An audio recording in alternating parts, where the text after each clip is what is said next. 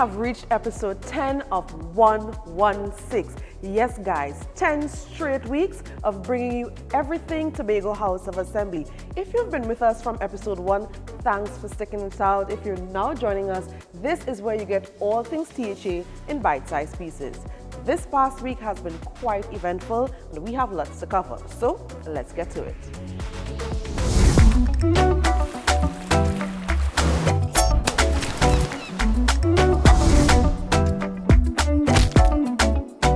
One. 6. Beautiful island.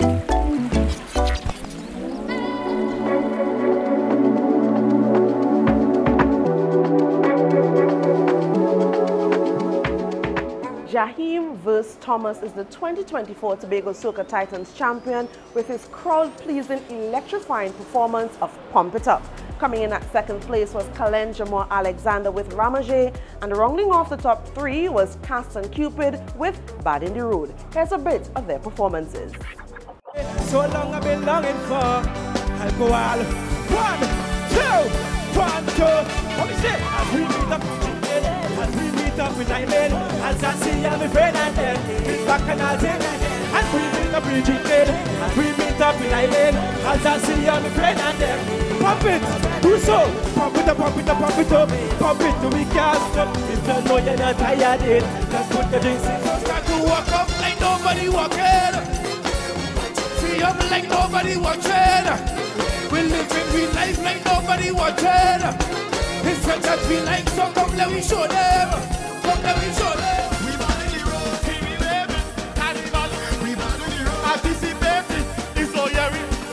Hold on to our bam bam. Let me take a jam jam. This man does in this session. The Tobago House of Assembly has honored the legendary Queen of Calypso, Calypso Rose, by renaming a road in her honor. The road renaming ceremony took place on Friday, 25th October at the Scarborough Esplanade. Your daughter is home. I would like to thank the good Lord for sparing my life at this time to be still here. And I would like to thank the good Lord for the inspiration that He had given me to write over 1,000 calypsos. The last calypso I wrote is about 3 weeks ago, about Tobago and the carnival, and I sent it to Tobago, and a young girl performed it last night. The 2024 Blue Food Festival took place on Sunday, October 20th at the Bloody Bear Recreation Grounds, and it was no surprise that scores of people journeyed to the northeastern side of the island to enjoy this highly anticipated event.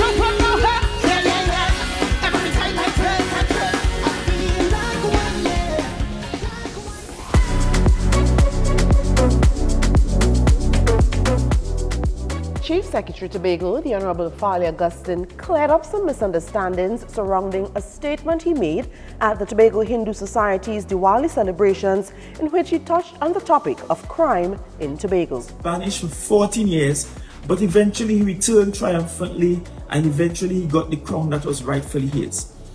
And so this concept of light over darkness, is a concept about the fact that darkness only exists when there is an absence of light. When there is an absence of light, that's when darkness exists.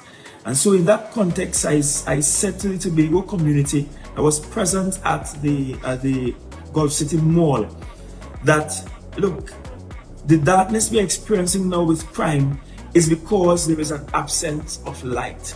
Because sometimes we are guilty of shutting the door on light and allowing darkness to reign supreme. But once light shows up, darkness must go.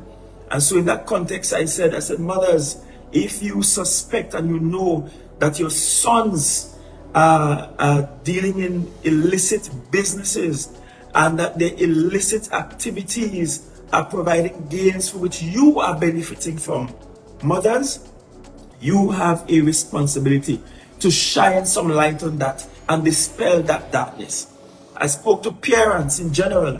I said, parents, do you remember that at one time, if you took home a copybook from school, a pencil that did not belong to you, that your parents would beat you, get a good flogging? And I asked, I said to Tobagonians, where are those days? How do we move from a state where we could not carry home a copybook that did not belong to us without the rebuke of our parents, to today being okay?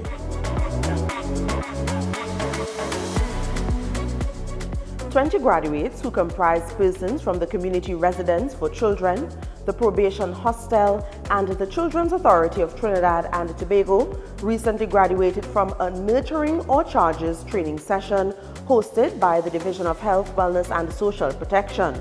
Among the topics covered were stress management, communicating with children about difficult issues, and promoting self-esteem in children. The public is advised that the Department of Marine Resources, the Trinidad and Tobago Coast Guard, and the Trinidad and Tobago Police Service are enforcing the rules and regulations governing the Buko Reef Marine Park. So, to all users, please be mindful of this when utilizing the space. Chief Secretary Tobago, the Honorable Farley Augustine, has traveled to Sao Paulo, Brazil to attend an IFIP summit.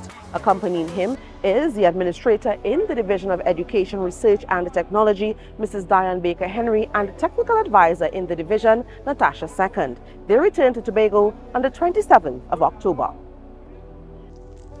Ms. Cynthia Alfred, former THA Secretary of Community Development and Culture and the first female Deputy Chief Secretary, recently passed away. She's been remembered by many for her outstanding contributions to Tobago in community service, culture and education. Officials and the general public were invited to sign a condolence book at the Assembly Legislature in memory of Ms. Alfred.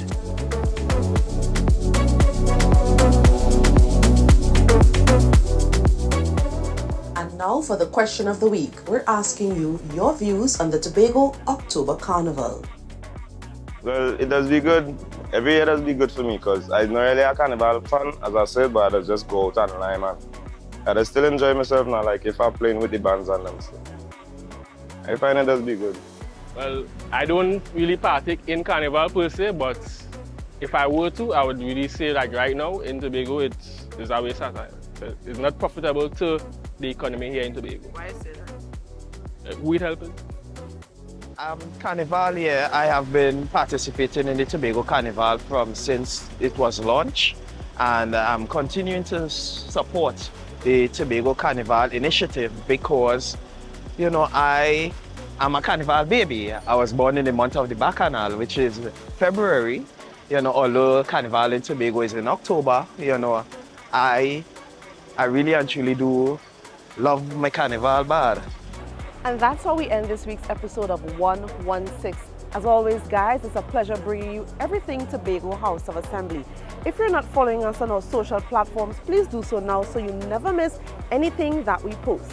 I'm Patricia Nicholson Richards, and I'll see you in our next episode. Stay safe.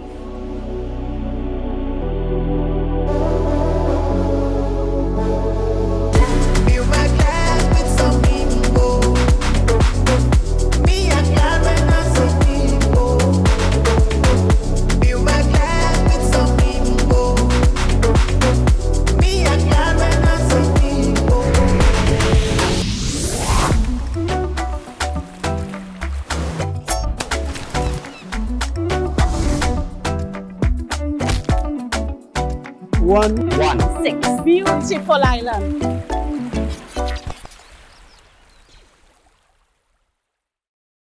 That was a production of the Department of Information, Office of the Chief Secretary, Tobago House of Assembly.